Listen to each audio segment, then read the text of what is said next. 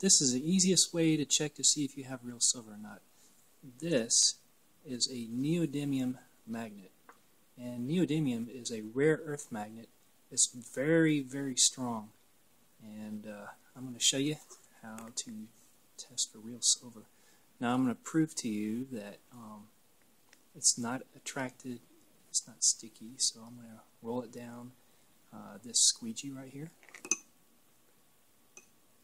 See there? And now I'm going to roll it down a silver bar.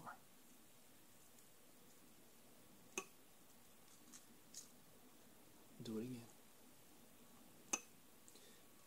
Now, what this does is when you're rolling it across the silver bar like that, you're going to feel a little bit of attraction, because what you're doing is you are moving electrons around inside the silver bar with this very strong magnet.